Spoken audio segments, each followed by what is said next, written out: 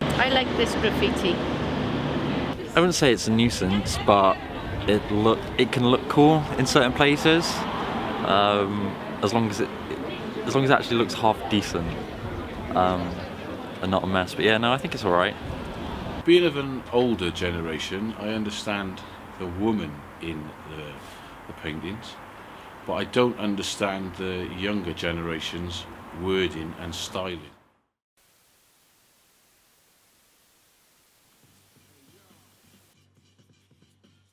My name's Unity.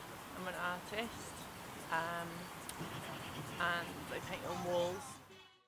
I used to paint on pieces of wood, and then I discovered a paint shop in Cardiff, one of signs, and the queuing in there told me about a legal wall where you could go and paint, and so yeah, it all kind of went from there. I met other people to paint with. So the benefits of paintings on walls for society, there's two kind of main benefits, one for the artists and one for the wider public.